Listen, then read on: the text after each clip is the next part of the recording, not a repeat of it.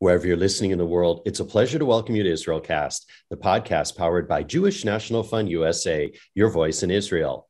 I'm Stephen Shalowitz, first reminding you that for over 120 years, Jewish National Fund USA has been the premier philanthropic movement for the land and people of Israel.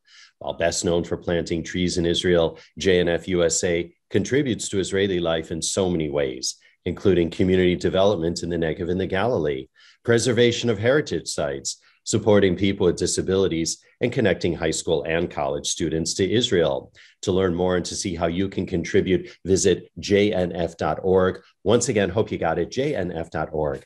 All right, as for this episode, I just finished reading Jonathan Schanzer's latest book, Gaza Conflict 2021, Hamas, Israel, and 11 Days of War. I can't urge you enough to pick up a copy of the book because it really provides valuable context to that conflict and really perspective on the dynamics of the entire region. And indeed, we're truly honored to have Jonathan as our guest on this episode of IsraelCast. Jonathan is Senior Vice President for Research at the Foundation for Defense of Democracies, or FDD for short, where he oversees the work of the organization's experts and scholars. He's also on the leadership team of FDD's Center on Economic and Financial Power. Jonathan previously worked as a terrorism finance analyst at the U.S. Department of the Treasury, where he played an integral role in the designation of numerous terrorist financiers. He's also held previous think tank research positions at the Washington Institute for Near East Policy and the Middle East Forum. He's a prolific speaker, has penned countless articles, and has written 3 other important books on the region. We'll have links to all things Jonathan on the show notes page of this episode on our website, jnf.org/IsraelCast. But for now, we warmly welcome Jonathan Schanzer to the program, who joins us via Zoom. Jonathan, welcome to IsraelCast. Thank you very much for having me. All right. Well, listen, first, congrats on the book, which I truly couldn't put down. I kind of felt like a kid in a candy store because there were so many topics in the book that you covered that I just am personally interested in. And when I first got the book, I actually thought it was going to be a bit of a play-by-play of those 11 days of the conflict, that each chapter would talk about what actually happened, maybe each one of the days, but actually each of the chapters is really a standalone on the forces, the currents, the trends that led to the conflict. And that's why I want folks really to pick up the book to better understand the Middle East. And so once again, thank you for certainly filling in a void on many of the subjects, at least for me. And I'm wondering if you can take us back in terms of why you decided to write the book and what was your method in compiling the book, Jonathan? Sure. Well, first of all, thanks again for having me. Really wonderful to be with you. I watched that conflict closer than any other conflict out of the Middle East in my career, and I don't think it was necessarily a result of more intense interest. I think it was actually the result of the available technology. I was able to watch it on my smart TV. So I was able to stream Israeli television to my living room. I was able to stream Palestinian television to my living room, Emirati television. And of course, I had my phone next to me at all times watching my Twitter feed. I was able to watch the American coverage here in the US, the cable news networks, et cetera. And I walked away after those 11 days of conflict between Israel and Hamas with the sense that really, it almost felt like I was watching 2 different wars, one that was covered out of the Middle East and one that was covered out of the US. The gap was so huge. People talk about bias. I don't think that bias is the right word. People talk about fake news. I don't think that's ever truly helpful, but I don't think fake news covers it. It was about editorial choices that were made here in the United States, very thin, almost vapid coverage of the way that this conflict unfolded. It was far more complex, I think, than most of the networks would seed. In fact, most of the analysts that I follow on Twitter really missed a lot of the big stories. So when it was all said and done, I took a weekend off. I slept. I needed it. And then, I was sort of sitting around and kind of just still itching for a fight, so to speak. It just didn't feel like it ended the way that it should have for me. And I felt like there was just so much more that the public needed to know. And so I wrote the book, the first draft anyway, I wrote in 8 days. 120 pages. And I told my wife and kids to leave me alone. They were already a bit grumpy with me because of how all-consuming the war had been for me before that. But then when that was done, I had that rough that rough draft of 120 pages. Then I went to Israel. I went there right at the beginning of the Delta wave, was somehow able to get in and get out with minimal complexity. And but while I was there, I was able to talk to a lot of senior officials, got some terrific interviews, came back and worked on the edits. And the end result was a book that we put out through FDD. We self-published it.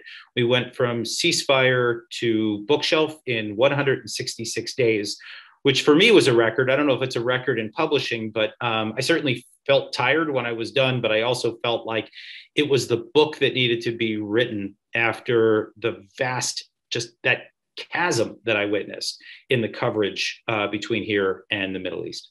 You referenced the media just a moment ago. We can certainly have a whole conversation on that. We had Mati Friedman here several years ago, and we talked who you reference and you talk about in the book. So if we have time later on, I'd like to talk about the media. When it comes to writing the book, though, I want to share with our listeners something that I told you. You are such a concise and clear writer. And for a topic that is so vast, you really distill things down in layman's terms and make it so easy and make the subject so digestible. So I'm not just saying this because you're at the other end of this Zoom call, but really congratulations for putting this book together and really in quite record time. And really, so thank you. And it really is very, very digestible. Each chapter, as I said, is a standalone. We could do a whole topic in a whole hour on each chapter, but I want to hopscotch around through the book and touch on some of those factors which led to the war, highlight some of the rather astonishing facts, at least astonishing for me, that you included in the book. And I first want to talk about Hamas because you write about it and its rise to power. And we have a very global audience, Jonathan. So share with our listeners really the origins of Hamas. And I hope I'm not asking you to bite off a bit too much here. But if you can also, when you talk about Hamas, talk about this internal fighting between the Palestinian factions, Hamas and Fatah, because as you point out, that just does not get covered. And that really needs to be addressed and talked about. Yeah, absolutely. So I wrote a whole book on exactly that. And it's a subject that's near and dear to my heart. We'll have you back, Jonathan, to talk just about that. How's okay, that? Very good. Very good. So yeah, the story of Hamas's birth begins in 1987. There's actually a car crash where a truckload of Palestinians are returning home from work in Israel. They collide with an IDF, an Israel Defense Force vehicle, and the funerals turn into protests in the Gaza Strip, and the protests begin to spread across Gaza and into the West Bank. And within a few days, we're witnessing what is then known as the First Intifada, a organic uprising of the Palestinians expressing nationalist sentiments. And they engage in nonviolent protests, but also violence as well.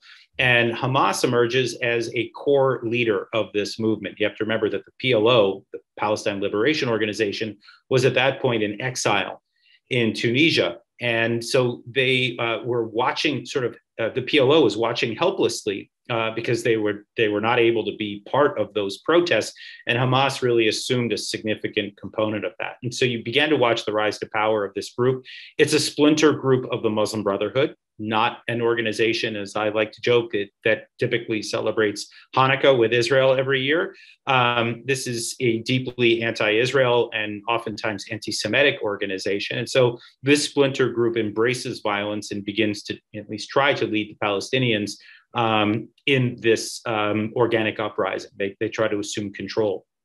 Yasser Arafat, the head of the PLO, is watching from Tunisia. He's deeply frustrated that he can't be sort of at the center of things. This is the man, of course, that we all recall used to walk around with fatigues and a 3-day-old scruff and a holster at his side, purporting to liberate the people, the Palestinian people. And he is he's desperate. And so what does he do? He actually engages with the international community and launches what we now know as the Oslo peace process. Hamas is furious that this would be the case, that it feels like Arafat is wresting control of the Palestinian movement from their hands, where they clearly are the leaders on the ground in the West Bank and the Gaza Strip. And so the peace process begins. Arafat is widely recognized as the leader of the Palestinian cause. And in fact, he is awarded a proto-state, the Palestinian Authority, in the early 1990s. And as he is welcomed back into the international community, as he's welcomed back into the West Bank and the Gaza Strip, and the peace process takes hold, Hamas begins a different kind of violent campaign. And that's where we begin to see the suicide bombings and the other gruesome acts of violence that I think we're so accustomed to at this point. When we hear the name Hamas, that's what we think of. But what is so, I think, interesting to me is that they were, of course, doing this to attack Israelis and to shed as much Jewish or Israeli blood as possible. But it was also an attempt to derail a political process to which they were vehemently opposed. And so this is the story of Hamas throughout the 1990s. There was sort of a two-front war that they're waging, one against Israel and the other against the legitimacy of the PLO-led peace process. And this is really, I think, the untold story of Hamas, that all politics are local, as they say, and people really miss the local politics component of this, which I think is still very much a core aspect of the conflict today. Yeah, and you talk in the book about how Hamas's raison d'etre is to destroy Israel. Correct. And it's deeply anti-Semitic in its founding charter. And there is no doubt that it has left a trail of blood in its wake dating back to the late 1980s. There is no doubt about that. It's received assistance from Iran, and it's perfected the art of suicide bombing, if you will. So there's no doubt that it's a terrorist organization, but it is motivated by some of this political animus that it holds towards the PLO. And we'll talk about Iran in just a moment. But of course, there is this huge gap between Hamas and Fatah, the late Arafat's wing of the party, which is run by Mahmoud Abbas right now. And you even point out in the book, Mahmoud Abbas can't step foot in Gaza. Correct. And that all basically tracks back to, maybe we'll start in 2004. Arafat dies. Mm-hmm. And when he dies, Mahmoud Abbas was sort of the heir apparent. He steps in, but he inherits a deeply divided Palestinian polity, if you will. The second Intifada had erupted in 2000, so a war was going on where Hamas was carrying out deadly suicide attacks, but also the Fatah party that you just mentioned, where they were also involved. It was a rejection of that Oslo peace process that we just discussed. And so the war is raging. Arafat dies. Mahmoud Abbas takes over. And you have to remember, this was at the sort of peak of the George W. Bush democracy agenda, where Bush sort of declared that the answer to all of our problems with regard to terrorism in the Middle East is, well, we just need to hold elections. So at his encouragement, the Palestinians hold those elections in 2006. Everybody's sure that the Fatah party, the PLO, is going to win. All the polls said they would. They lose. Hamas wins. They earn the right to form a government. Nobody wants that, not the Israelis, not the United States, not the Palestinian Authority itself. And so there is a political standoff that ensues until 2007, at which point Hamas overtakes the Gaza Strip by force. It is a civil war that people still to this day don't talk about. People love to talk about the Palestinian-Israeli conflict, and they will, they'll talk about it ad nauseum. But nobody talks about the fact that the Palestinians had a civil war in 2007. It was Hamas versus Fatah. That's actually the title of my book from 2008. The war was brutal. People were thrown off of tall buildings to their death. They're shot in legs and arms to ensure permanent disabilities. And the hatred remains. But the fact is that Hamas stayed in control of the Gaza Strip, and the PLO clung to power in the West Bank. And so today we have Hamasistan and West Bankistan. And Mahmoud Abbas can't go to Gaza. Hamas can't operate in the West Bank. We have basically two different Palestinian statelets, if you will, and Israel in between them. So when people talk about the two-state solution, it's really not grounded in reality. Right now, it looks more like a three-state solution, which of course is not much of a solution at all. Yeah, you talked about that at the end of the book, that that's the only viable way moving forward is a three-state solution. I had never heard of that. And just to build on that thread just for a second, is that even something that if, say, for example, Mahmoud Abbas said, you know what, Hamas, we're going to just leave you out of this equation. We're going to establish our own entity here in the West Bank, and you geh Gesundheit, if you will. I mean, is that even a viability? It's the reality as we know it right now. I think aspirationally, we'd all still like to see a two-state solution. So the Palestinians have something that is unified politically, and we all kind of agree to it. But and I actually get into this relatively early on in the book. The war itself was blamed on a real estate controversy in Eastern Jerusalem. What people don't realize was that elections were slated to take place that would have included Hamas and the PLO in April, right before the war. And due to pressure from the United States and Israel and some of the pragmatic Arab states, the Palestinian Authority reneged on these elections. Hamas was not allowed to participate. They were furious. They thought that maybe this would be the moment that they would be able to kind of reconcile with their past and become part of the political fabric of the Palestinians, and perhaps become part of some unified Palestinian polity. It didn't work that way. Abbas, I think, by the way, wisely relented to the pressure of Israel and the United States. It would have been a disaster for a recognized terrorist organization to play a role, let alone a leading role, in a future Palestinian government. So Hamas was relegated to the sidelines again. And it was at that point, I believe, that Hamas realized, well, if we can't win by way of politics, well, maybe we need to go back to what's tried and true, which is war, violence. And I believe that is really what launched the conflict this time around. It was Hamas's attempt to win the hearts and minds of the Palestinian people. When they couldn't do it at the ballot box, they did it by other means, and other means for them is rockets and bombings and other acts of violence. Yeah, I'm glad you brought that up, Jonathan, because I wanted to go there, is that what was really the catalyst for this latest conflict that you write about in the book. And it was indeed those elections. And there were always other pretexts that people like to give, like the Sheikh Jarrah neighborhood, for example. And can you just talk just a little bit about that? Sure. I mean, I have to say that was the biggest kind of red flag for me early on, that the coverage. Yeah, because when I was watching the media, I thought this is apples and oranges. Yeah, correct. And honestly, I mean, as soon as I saw this story emerge, I said, okay, we're in for it here. It's gonna be one of those wars. This was, of course, the fourth. And Jonathan's going to have something to write about. That's right. That's right. I mean, this is the fourth Gaza war, and oftentimes, we sort of, they look at the one thing. I called it the single spark. We've seen it before, even the 1929 riots. One of the first acts of violence against or between Arabs and Jews, really it was an act of violence by Palestinians against Jews.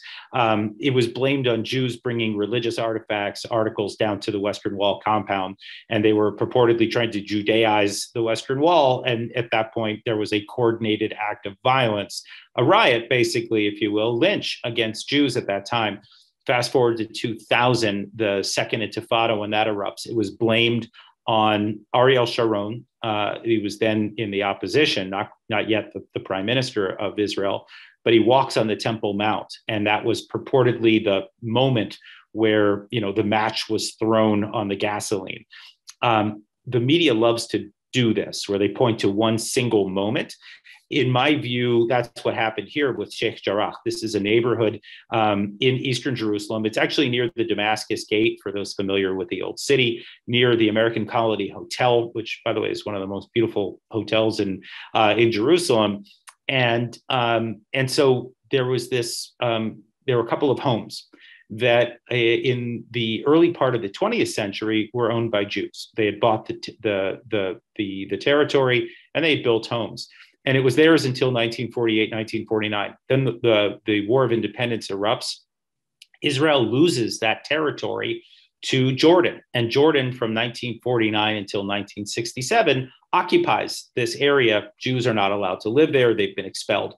Then after Israel reconquers the territory in 1967, the Jews want to return, but they don't evict the Arab residents. They take them to court. And this court case is like it's been going on for decades. And there was about to be a ruling just before the war erupted. And that was, according to the journalists and a lot of the analysts at the time, that it was this court case in Israel's very legitimate legal system that was the reason for the war. And just to be clear, real estate conflicts don't cause wars. Guns cause wars. Rockets cause wars. Missiles cause wars, right? That's what leads to war. And in this case, Hamas fired the first rounds, and they, from 50 miles away in Gaza, that's how far Jerusalem is from the Gaza Strip, they decided that they wanted to intervene on behalf of the Palestinian cause. So they used it as an excuse, again, I think because they wanted to reclaim the sort of popular support of the Palestinians after losing the opportunity to take part in elections. I think they used the Sheikh Jarrah controversy to try to insert themselves, which they did in this conflict. Yeah, Jonathan, at one point in the book, you said a war starts when the first bullet is shot. I think it was a quote, something like that. And so indeed, you don't need a pretext. It's when that first bullet comes out of the gun. Let's then talk a little bit about the war and then some of the overarching trends and themes that also our listeners should be aware of, as you articulated so beautifully in the book. And one of the highlights of the war, or at least one that got a lot of attention, was the bombing of the Al-Jalaa Tower.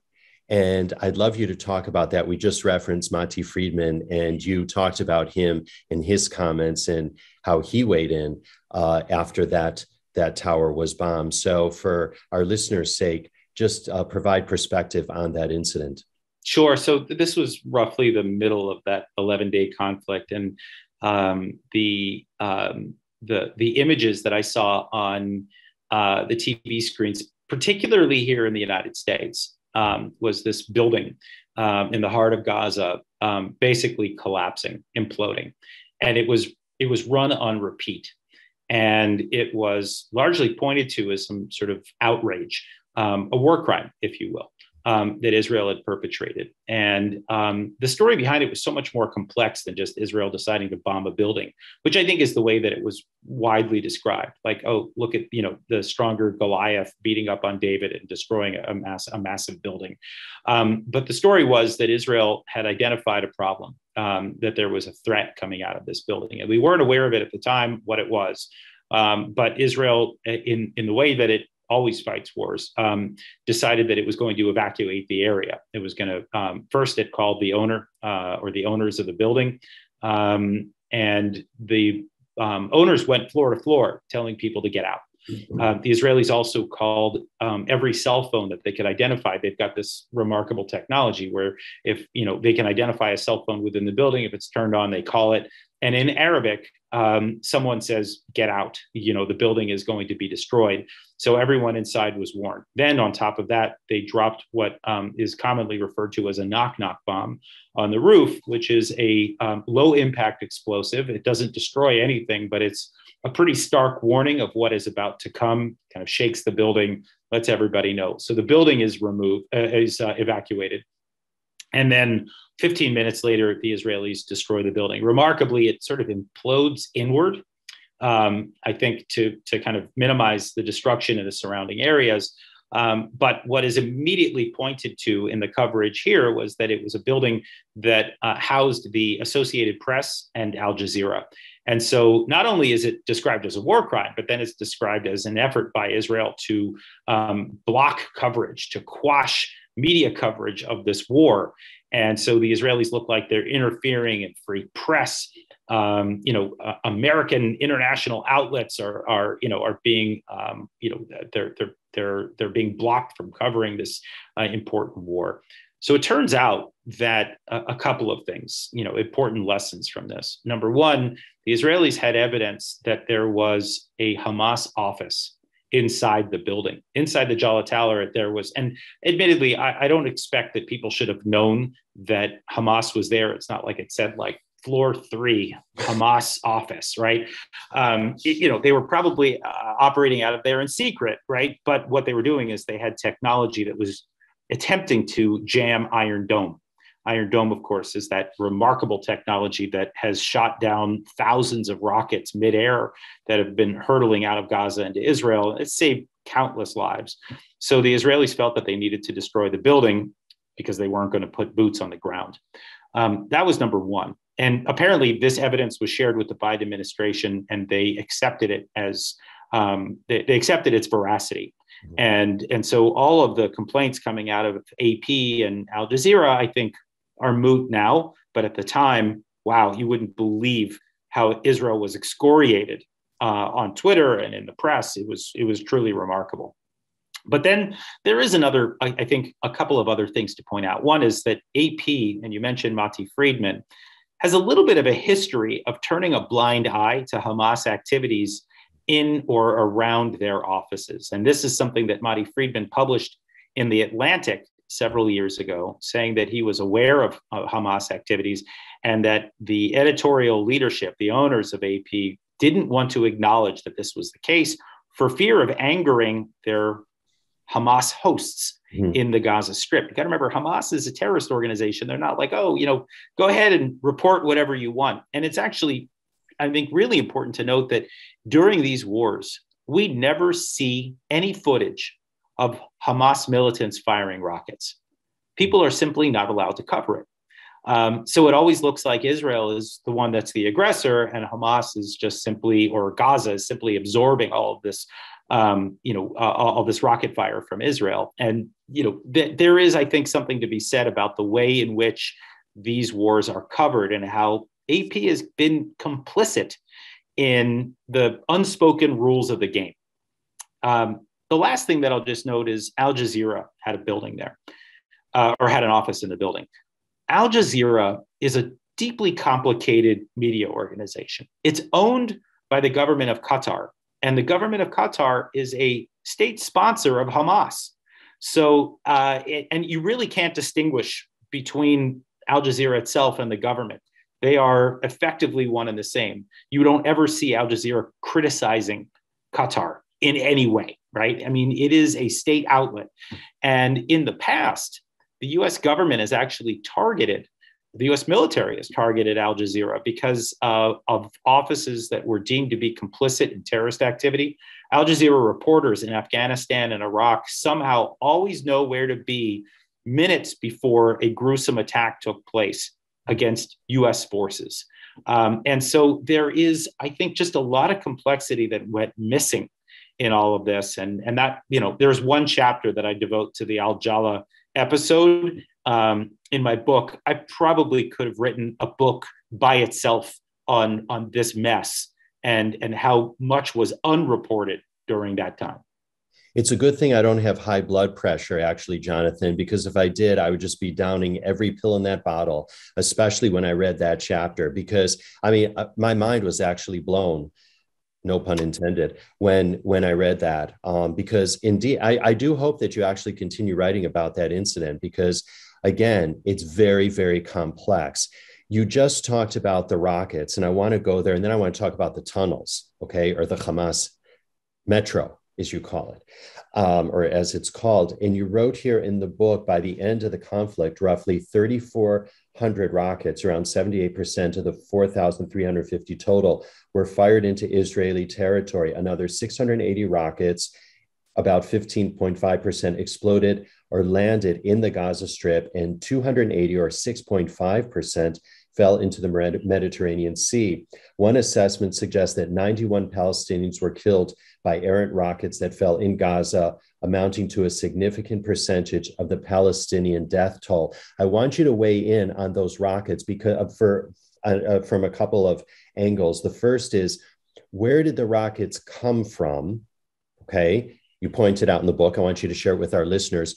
What are the future of the rockets? Because as you also point out, is that Hamas is getting more technologically savvy with the types of weaponry that they're developing right now. So Israel has to be cautious about that. And for all the rockets that did not go off, where are they now? Okay, a good meaty question. So first of all, almost all of the rockets that Hamas has is thanks to Iran. And Iran, of course, is the world's foremost state sponsor of terrorism, dedicated to the destruction of the state of Israel, the sponsor of Hezbollah, Palestinian Islamic Jihad, and a range of other terrorist groups. And really the idea is to sort of draw a cordon around Israel, to have terrorist groups on every border. And they're working on it. Certainly they've got Gaza, they've got Lebanon, and they've got Syria as well right now. They just don't have Jordan, but they've got elements within the West Bank. It's very dangerous what Iran is trying to do. What they've done over the years is they've trained people how to build rockets, how to fire rockets, to smuggle rockets. It used to be that you would see full rockets being smuggled in by way of Sudan and then Egypt and then the Sinai Peninsula. Since the rise of Abdel Fattah al-Sisi in Egypt, this is the Egyptian strongman that overturned the Muslim Brotherhood victory there. He's actually done a pretty good job of cutting down on the smuggling of these full rockets, but we still see the smuggling in of rocket parts. And again, you have Hamas engineers that have been trained to do this. And, the way I would describe it is it's that old adage of, give a man a fish and he's reliant upon you, teach a man how to fish and he can feed himself every day. Iran taught Hamas how to fish, so to speak. So, there were moments during the war, and I got into some arguments with some, analysts on Twitter, people that I had respected. And I was shocked to hear them say that there was really, that this wasn't happening because of Iran. This wasn't a proxy battle. And my mind is blown. I'm thinking, this is insane.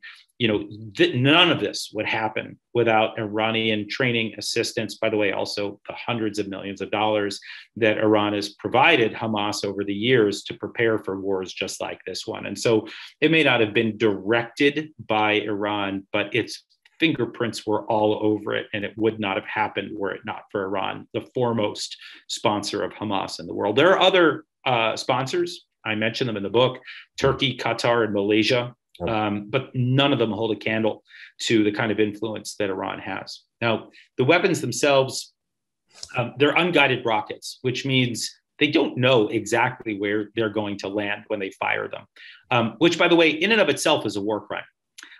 Just to be clear, when you don't know what you're firing at civilian populations in the hope of hitting something. That's a war crime. And so that's always been the Achilles heel of Hamas, that they just don't know where they're going to land. They don't have the accuracy, and it's been frustrating for them. They like to kill more Israelis if they can. And so what happens is some of them land back in the Gaza Strip, and we saw evidence of that where Palestinians were killed by their own because of errant rocket fire. Some landed in the Mediterranean where they were trying to fire them sort of north toward Ashkelon. They missed their mark. They went west and they were left, and so they missed. But we see significant numbers of Palestinians killed at the hands of Hamas because they just don't have a good handle on the technology. And that's something that Iran is trying to change. There are still, I think Hamas started with something like 15,000 rockets in its arsenal at the beginning of the May war. They fired roughly 4,000. Let's just say they've got 10,000 left over, plenty more for another round of conflict. They're ready to roll if they need to, if they want to, if they decide that the timing is right. But in the meantime, the real concern that I voice, and there's a whole chapter, I think it's chapter 9 of the book called Northern Exposure. I look at the experiment that Iran is conducting right now with Hezbollah, which is to convert those unguided rockets, those, we can call them dumb rockets, to convert them into smart rockets or guided rockets. And the idea is that with a $15,000 investment, you can take one of these dumb rockets and convert them. You put fins on them, you put GPS on the cone, you drop in some software, some circuitry. With the right engineering know-how, you can turn an unguided rocket into one that you can literally guide to within 5 or 10 yards of the intended target. And you could also potentially evade Iron Dome while doing it. So what that means is that, right now Hezbollah can do this. Hamas aspires to it, but the goal would be to evade Iron Dome and then to be able to hit the Dimona nuclear reactor. to be able to hit the chemical plant in Haifa, the Azrieli towers in Tel Aviv, the Kiryat, the so-called Pentagon of the IDF. These are the sorts of targets they love to hit if they could. And this is the concern. I think this is probably what's keeping Israeli war planners up at night these days, is what's known as the PGM challenge, precision guided munitions. I would just say, for those keeping track at home, just remember PGMs. It will pop up in 2022, 2023. It's the future of the conflict, and it's a rather daunting one at that. Jonathan, I don't have a question in particular about the Iron Dome. You talk about it, obviously, in the book. It plays an important role in every conflict that Israel has been having. What should we know about it, and really the importance of the Iron Dome, the future of the Iron Dome? Sure. So, I mean, this is a system that's been around for a little more than, I guess, 10 years now. And it's truly remarkable. It was invented out of necessity, really. When the Palestinians were blocked from carrying out suicide bombings when Israel built the barrier around the Gaza Strip and the majority of the West Bank, they didn't have the ability to continue to carry out those kinds of attacks. So they turned to the next best thing, which was, for them, these rockets. And so Israel realized that it had a real strategic problem, because it couldn't have its people hiding in shelters day in and day out while Hamas was able to do this. So they developed this technology. It is short-range missile defense, or rocket defense, really. And it is able to determine the trajectory of a rocket the moment that it's fired. And they track it to see how fast it's going, how high it is up in the air, and they begin to estimate when it will start to come down. So they kind of assess the arc. And based on that, they determine whether or not it's worth shooting it out of the air. In some cases, they allow the rocket to fall short into the Gaza Strip, as we discussed. In some cases, it will, it is bound toward an area that is not populated. It'll go beyond some of the settlements on Israel's Gaza border, for example. And so they let it explode in the desert. But for those that appear to be destined for civilian areas, or areas deemed to be of strategic importance to Israel, they fire them. Each interceptor costs somewhere between $50,000 and $100,000. So this is we're not talking about small fries here. The rockets themselves can cost a few $100s for Hamas, but for Israel to decide to fire one is no small thing. A war like the one we just saw will cost hundreds of millions of dollars just in interceptors alone. But what is remarkable about the system is that it affords Israel the time and space to make decisions during the heat of battle that I don't think we really see anywhere else on the planet. In other words, Israel's under constant bombardment, as we just saw, 4,000 rockets over 10, 11 days. That is a huge amount of projectiles hurtling into Israeli airspace at high speeds. And you don't see the Israelis lashing back out of anger. You see them calmly shooting them down and then determining what they want to strike in response. And it's that time and space, it's that calm that we see coming out of Israel that I think, I don't know if people truly acknowledge the miraculous nature of this defensive weapon.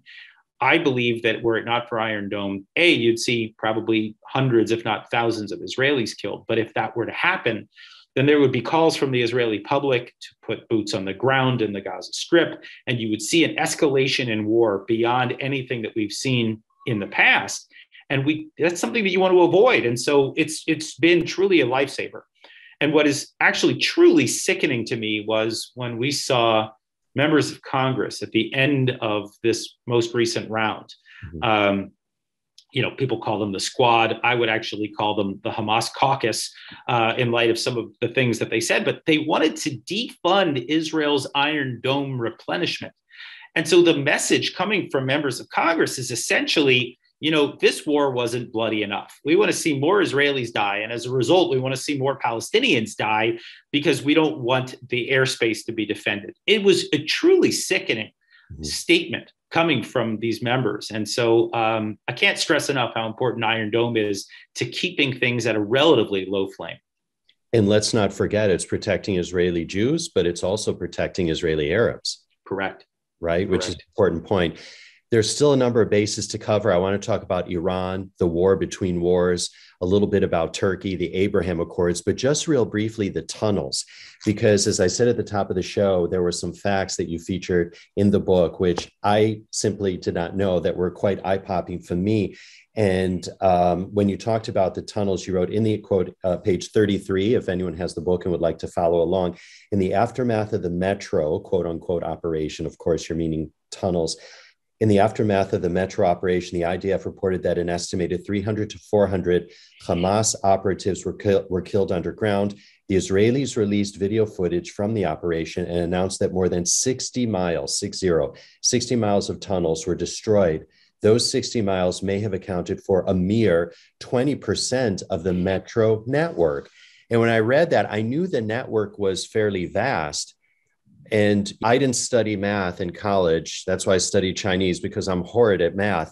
But 20%, there are a whole lot of other tunnels there, Jonathan. I think the tunnels, as far as I understand, are still, many of them are in operation. Many of them, by the way, are snaking under, homes, streets, schools, hospitals, schools, you name it, right? And so that, by the way, that's another war crime. I mean, that's the use of human shields for military infrastructure. But the metro system was a massive diversion of humanitarian assistance, right? The sheer amount of cement that should have gone to rebuilding Gaza after the last round of war in 2014, or the one before that in 2012, or the one before that in 2009, right? It's clear that this was a multi-year effort costing hundreds of millions of dollars, almost certainly with Iranian assistance. And they created this very complex labyrinth. The goal was for Iranian commandos to be able to pop out when Israelis put troops on the ground, to be able to pop up and kill or kidnap as many Israeli soldiers as possible. Israel was ready for it. They had good intelligence, as they often do, not a surprise. But what was so interesting was that, I think it was the second or third day of the war, the Israelis issued a tweet saying that they were putting boots on the ground. And I actually remember rushing inside. I'd been outside taking a breather on a nice spring day after watching, whatever it was, like 14 hours of conflict on television. I see the tweet. Okay, here we go. I got to go back in. And I'm watching, and the reporters out of Israel are saying, no, I can't confirm this. It's not happening. Not according to my sources, and not, by the way, look behind me.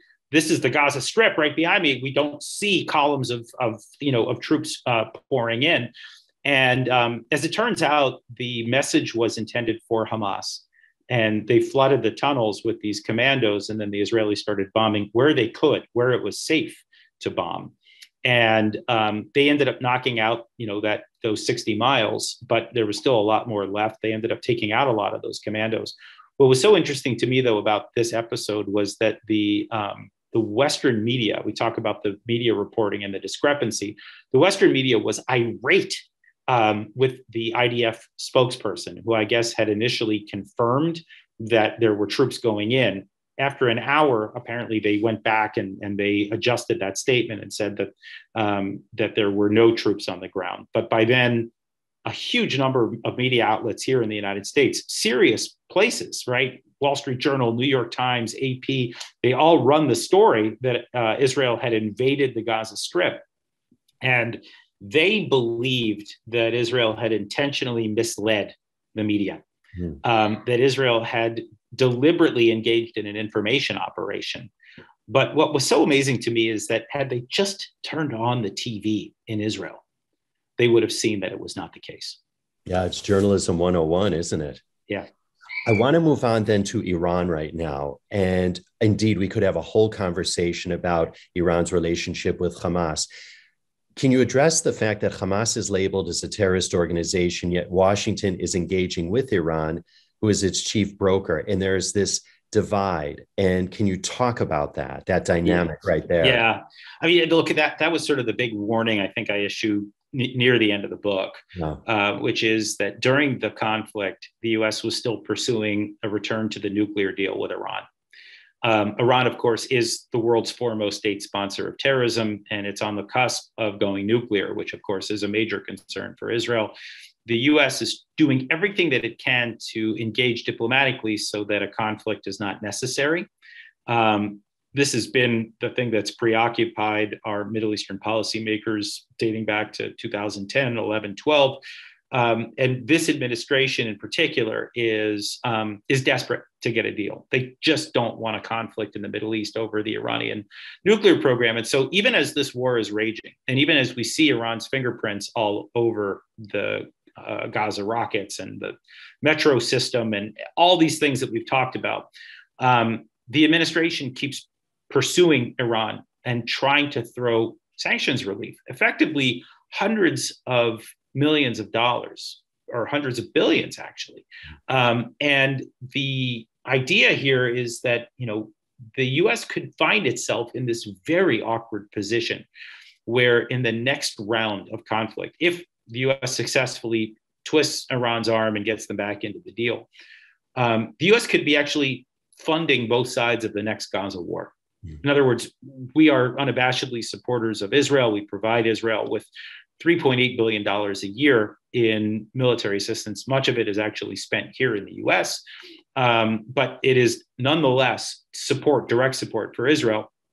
And then if we give this sanctions relief to Iran as part of the nuclear agreement, maybe back when we first entered the interim nuclear deal in 2013, there were questions about whether that money would trickle down to terrorist groups like Hamas or Hezbollah.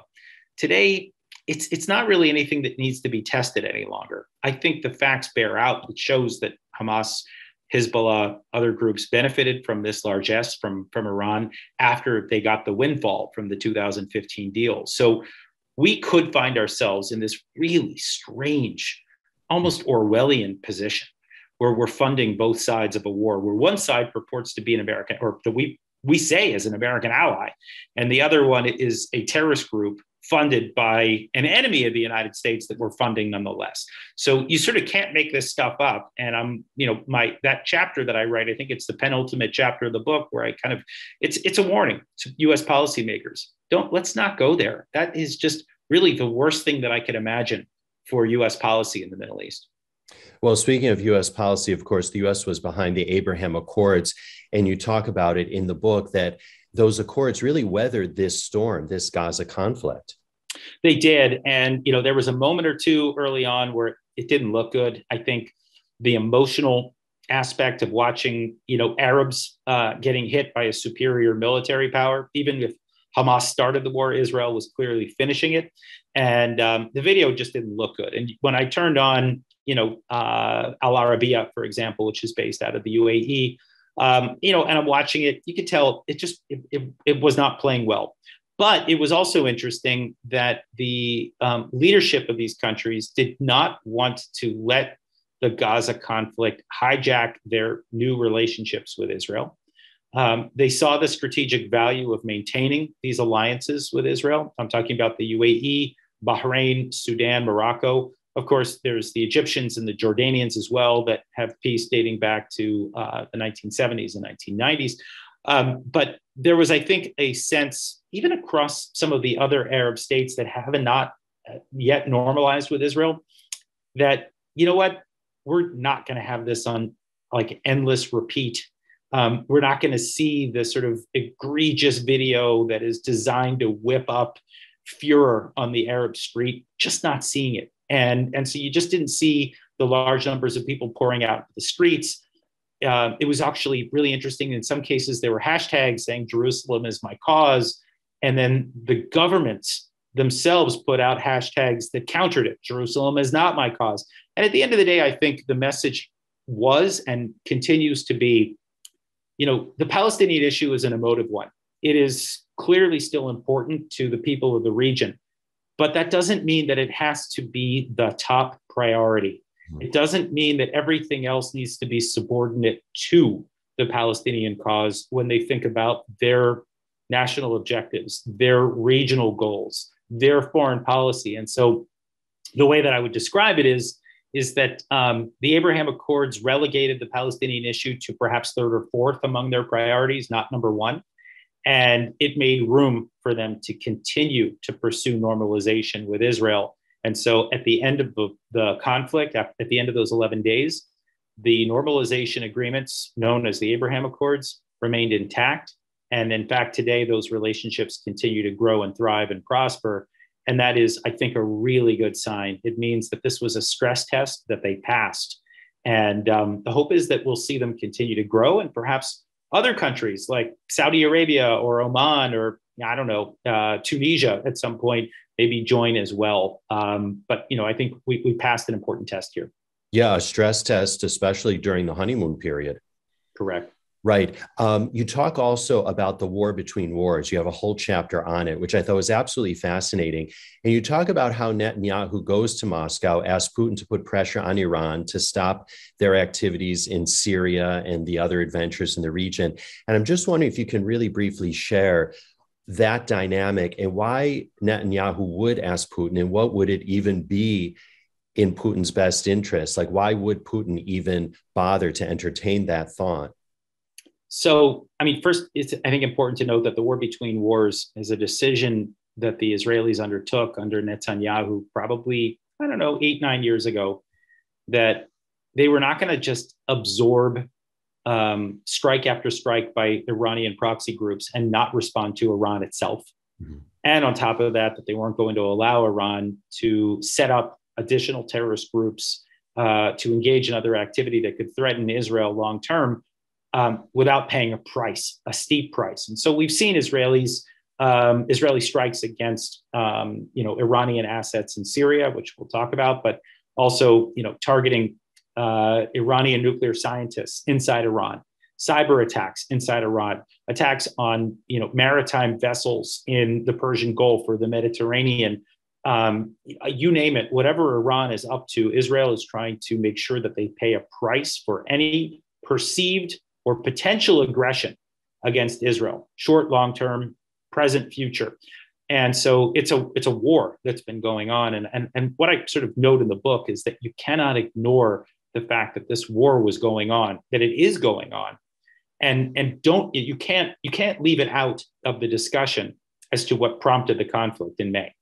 The conflict in May was part of a matrix, if you will, of other smaller, lesser conflicts that have been raging across the region. And so I very much view the Gaza conflict of 2021 as part of that war between wars, that ongoing effort by Israel to sort of mow the lawn across the region. And so then that gets you to the sort of Russia component of this. So one of the things that Iran has been doing is it's been moving those PGMs. Remember, we talked about those precision guided munitions. They've been trying to smuggle them by way of Syria into Lebanon, which is where Hezbollah is active. And Hezbollah already has several dozen to several hundred PGMs, according to the best estimates that I've heard from senior Israeli officials. And Israel wants to halt that transfer as much as humanly possible.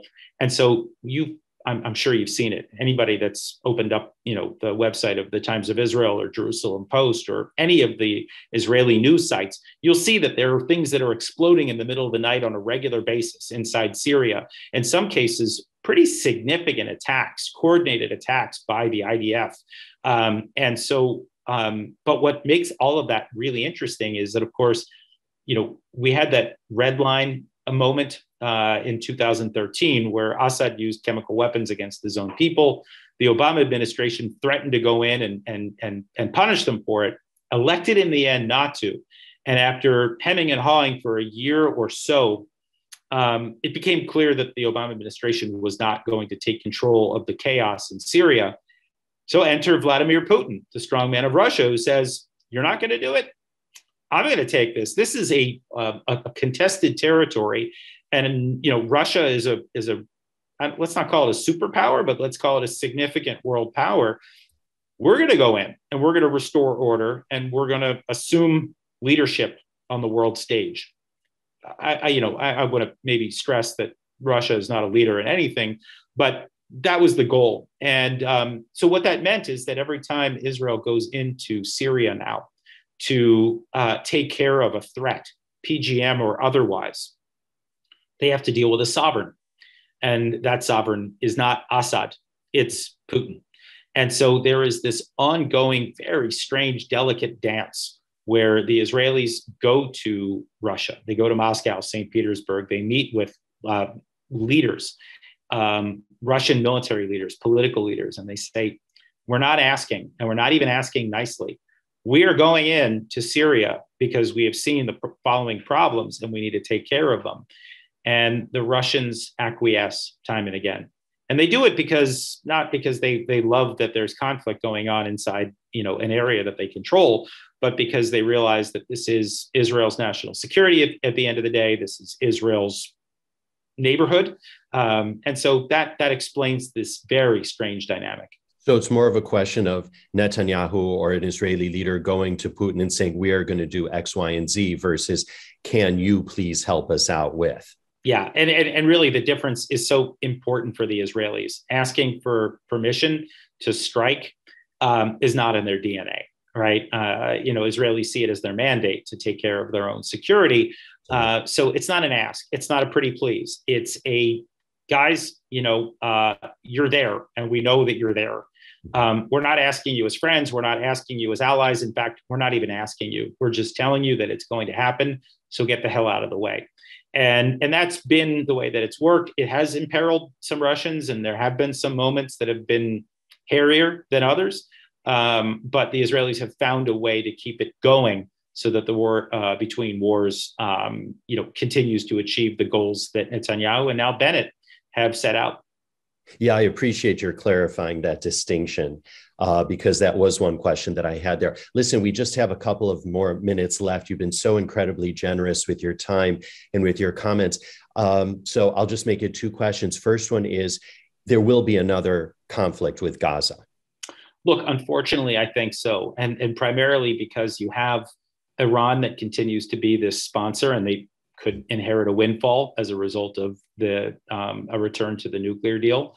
But even if there isn't, they've still prioritized the funding of their proxies, including Iran, in terms of preparing for war against Israel. There's also Turkey, Qatar, and Malaysia, which I mentioned earlier. These are lesser sponsors, but they are continuing to support Hamas on the world stage.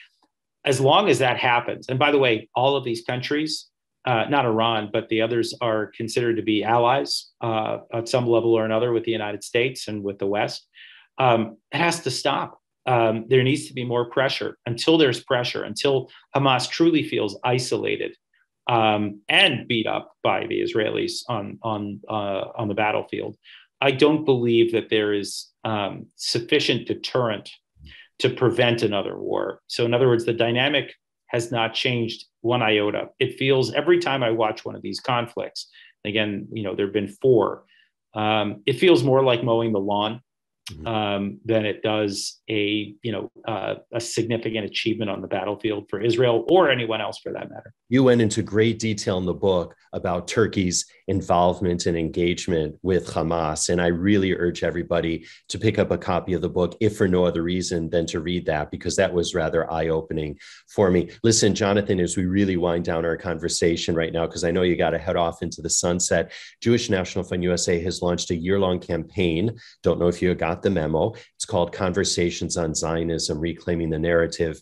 It's a year-long campaign to reclaim really the beauty, the inclusivity of Zionism, what Zionism is all about. Everyone within earshot can go to youtube.com/Zionism Studios to catch really these important conversations. And so with that in mind, I'd love to hear what your definition of Zionism is and what Zionism means to you. Look, Zionism is the Jewish people asserting their right to live in the land of Israel and to build a country, to build a culture, to build a state. That is Zionism in essence. It's really not much more than that. It doesn't have to do with other peoples. It's not about anyone else. It's about the Jews and their struggle to reassert their lives in their ancestral homeland. And, it's been a remarkable journey for Israel for the last 7+ decades, if not, several millennia. But I continue to watch and track the Jewish experiment in Israel with immense amazement at how much has been achieved. And I think there's really a lot to be proud of. It's a great story, isn't it? It is. All right. Well, Jonathan Schanzer, we're going to leave it right there. We truly want to thank you so much once again for joining us here on IsraelCast. Look forward to definitely having you back because we really only scratched the surface with your book, once again, Gaza Conflict 2021. So congratulations once again on the book. And of course, we'll have a link to Jonathan and the book on the show notes page of our website, jnf.org/IsraelCast. Again, please pick up the book, Gaza Conflict 2021, Hamas, Israel, and 11 Days of War. Pick up a copy wherever you like to buy your books. And before we move on to housekeeping, I'd like to remind you, as we just said, that Jewish National Fund USA believes the time has come for us to reclaim the narrative, take ownership of the word Zionism, and show the world how beautiful, inclusive, inspirational Zionism really is. So join Jewish National Fund USA's conversations on Zionism, reclaiming the narrative, our year-long series, which will educate, engage, and inspire on the true meaning of the word Zionism and reclaim its true meaning in all its glory. Go to youtube.com/Zionism Studios to catch all of those terrific conversations. And of course, we do release new episodes of IsraelCast every other Wednesday. And just so you never miss an episode, subscribe to us wherever you get your podcast. Simply search for IsraelCast. How easy is that? And don't forget to rate and review us to make it easier for more folks around the world to find us. Or you can always enjoy the show by visiting us at our website. Once again, it's jnf.org/IsraelCast. Now it takes a homo shop to put IsraelCast together. And for that, we thank Vivian Grossman, Dara Shapiro, and JD Krebs. Our editors are Jay Rothman and James Casada from Miratone Studios right here in the very heart of New York City. And the music that you hear at the top and tail of the program is titled My Eden. It's by the very talented Rafi Malkiel from his album Water on the Tzaddik label. Now, IsraelCast is indeed powered by Jewish National Fund USA, your voice in Israel. And for more info about JNF USA, do visit jnf.org. And if you'd like to write to us with story ideas or just to say howdy, we'd all love to hear from you. So email us at israelcast@jnf.org. Once again, israelcast@jnf.org. We'd love to hear from you. Meantime, I'm Stephen Shalowitz, thanking you for tuning in and looking forward to having you join us on future episodes of IsraelCast.